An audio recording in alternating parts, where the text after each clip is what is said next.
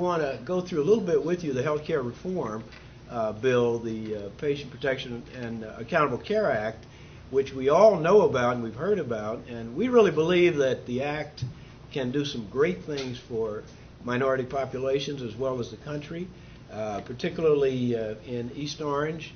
We know that in the city of New Jersey, 41% minority population, and certainly in Essex County, a very high percentage of minority patients that we have to take care of and that we're delighted to be a part of. Why do we need health care reform? Well, I think it's pretty obvious. A lot of people don't have insurance. What may not be as obvious is that the health care disparities continue, and they tend to be, if anything, worsening. So that it's very important that health care disparities are addressed in the health care reform legislation, and they are. Health plans don't do what they should. Fragmentation of health care.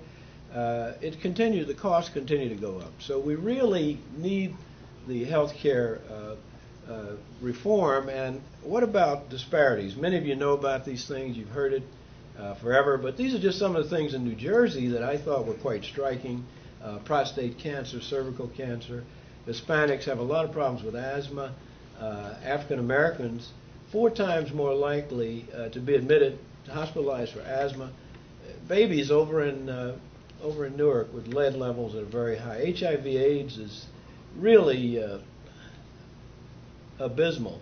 The other thing that's important, and I'm going to talk about a little bit, is diabetes. Diabetes is really something that's going to really affect the country and the world in the coming years. And I certainly want you to know that the prevalence of diabetes in minorities is so high that it really is going to be a striking thing when things play out. And by 2050, it's estimated that there will be 150 million diabetic patients.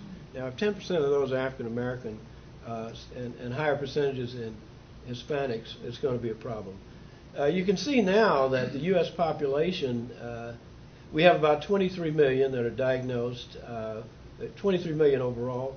5.9 million don't know they have diabetes, and a high percentage, about 17 million. But what it really comes down to is there's a high prevalence within African Americans, and certainly we really have to deal with that. In addition to diabetes, the other big problem we have is obesity. I really want you to understand how this impacts people's lives, particularly minority people.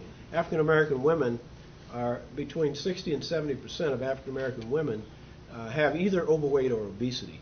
And what does that do to you? Well, if you look at it, obesity confers a 50 to 100% increased risk for premature death. And even if you're at age 50, even if you're overweight rather than obese at midlife, you still have a 20 to 40% higher risk of death than someone who's at a normal rate. Now, if we take that over to African Americans and minorities who are at the highest prevalence for obesity, you can see that we have to correct this. And the health care reform legislation definitely helps do that. If you look at diabetes and obesity over the years, our country's becoming increasingly obese and increasingly diabetic. Diabetes follows obesity like a shadow almost. Wherever you have one, it won't be long before you'll have the other. And we can see that by 2008, 26% of the population in America is obese. Not overweight, but obese. Even a higher percentage is overweight. And then diabetes, again, 9% overall, but in minorities it's even higher. We're more like 10, 12% of minority people have diabetes. Why is it important? Well, because going forward, the population is going to become continually more diverse. And by 2050, there will be a very high percentage of minorities. If we don't fix this problem right now through healthcare legislation,